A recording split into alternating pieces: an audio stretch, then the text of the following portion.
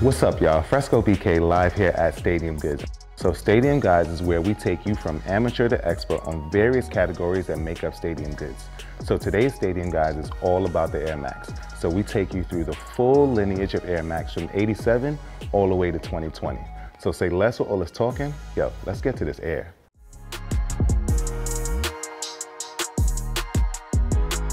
Back in 1977, aerospace engineer Marilyn Franklin Rudy had this crazy idea to put mini airbags in the midsoles of shoes to soften the impact for athletes.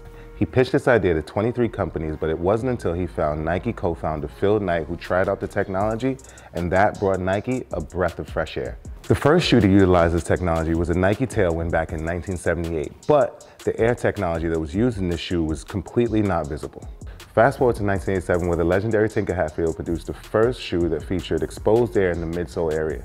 So the Nike Air Max 1 is the first shoe to kick off the complete Air Max series.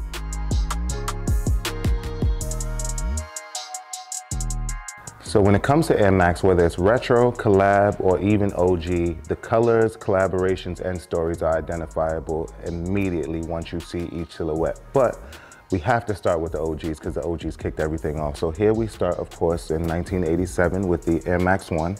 So the anniversary colorways, there are two anniversary colorways. There's the white red with the gray detailing, and then there's the white royal with also the same gray detailing.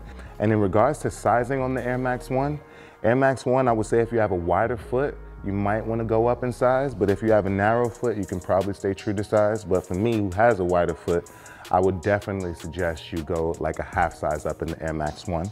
And we transition next to the Air Max 90, another one of my favorites of all time. The infrared colorway in the Air Max 90 is the true original OG. So you'll see the infrared detailing and hits throughout the entire shoe. Once again, the mesh in the toe box area that mirrors the mesh in the toe box area of the Air Max 1. And fun fact about both of these silhouettes, both the 1 and the 90 are designed by, of course, my man Tinker Hatfield.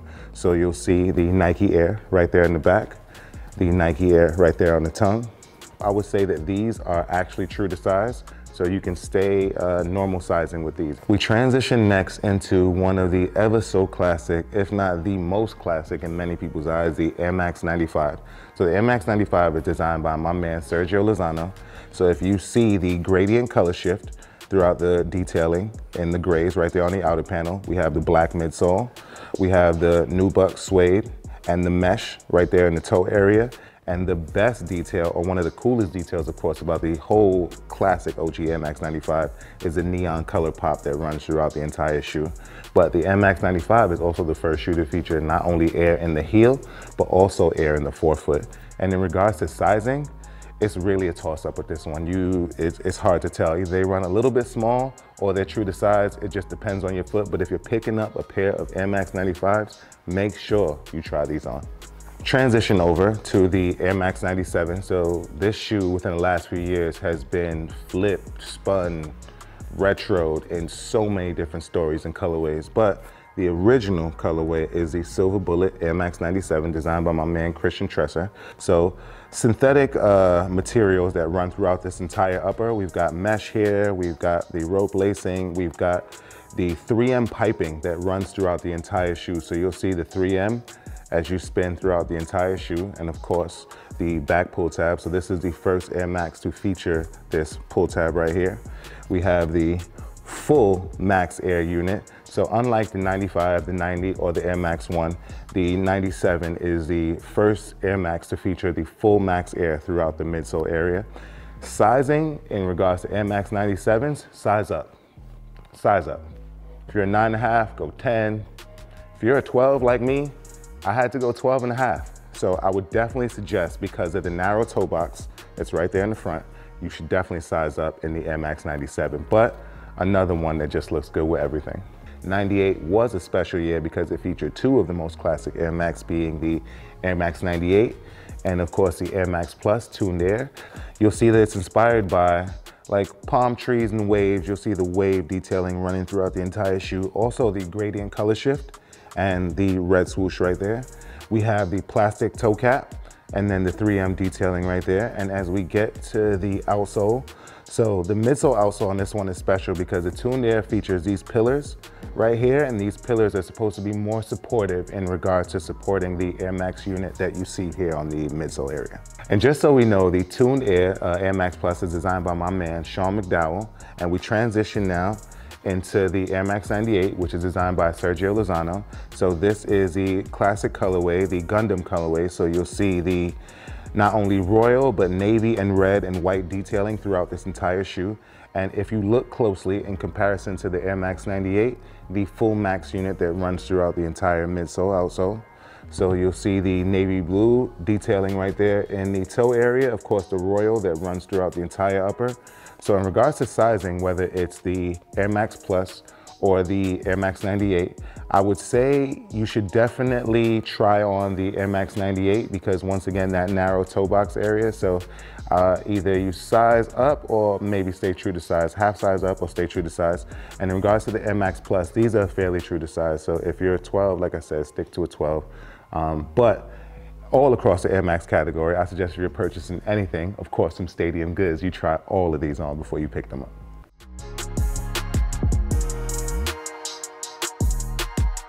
So we'll see right here in this wide shot that the Air Max lives forever. And of course, we started off in '87 with the Air Max 1. That was followed up by the Air Max 90. And that was followed up by the Air Max 180 that came in 1991. Of course, classic silhouette.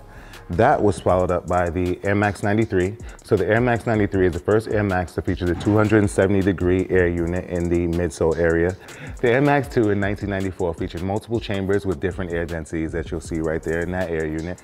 And of course, the Air Max 2 on the tongue.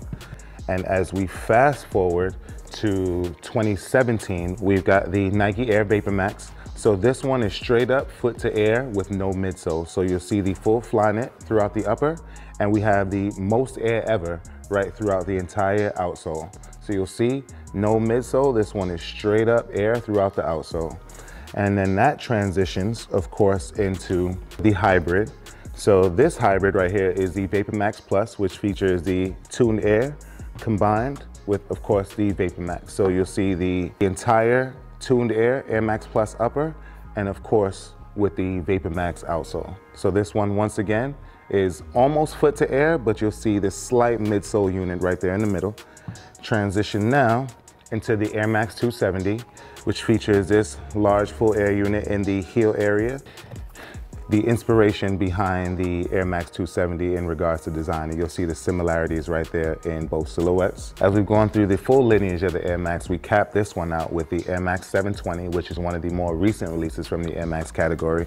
And this one kind of captures inspiration from various Air Maxes that we've seen through over time.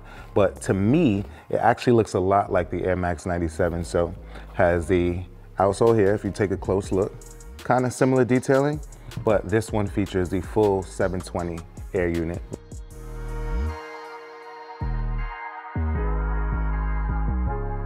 Collabs, collabs, collabs. Collabs have been seen throughout the Air Max category in multiple silhouettes. So we kicked that off with, of course, the Atmos Air Max 1 with the elephant print. The Viotech Air Max 1, if you guys have been paying attention to Viotech, you'll remember the Viotech Dunks that just recently released, but this is the Viotech Air Max 1. Another one, a classic from Atmos, and I personally have this pair. This is the Duck Camo Atmos Air Max 90. We got my man Dave Ortiz. Shouts out to Big Poppy, but I'm talking about Dave Ortiz from Dave's Quality Meat with the Bacon Air Max 90, kind of making me hungry. We have the Undefeated Air Max 97. So Undefeated has done multiple Air Max 97s, but of course this is the olive army green colorway, which is also very classic. And then close that out with my man Sean Witherspoon and Nike. So this is a hybrid that combines not only the Air Max 97, but also the Air Max 1. So completely vegan and one of the most hyped shoes that has been released within the last 5 years. We've taken you through the full ride of the classic, ever so classic Air Max category that features multiple shoes and some of your favorites of all time. But let me know in the comments which Air Max are your favorites. And that's not just running. That's also basketball or any Nike category that carries the Air Max. But thank you guys for liking and sharing all of our videos on Facebook, YouTube, and now of course Instagram TV. Make sure you guys download the Stadium Goods app. It's available on iOS and on Android. Make sure you guys follow us on all social media platforms at Stadium Goods. And last but not least, if you have any questions regarding Air Max or anything Stadium Goods, visit stadiumgoods.com. I am Fresco BK, and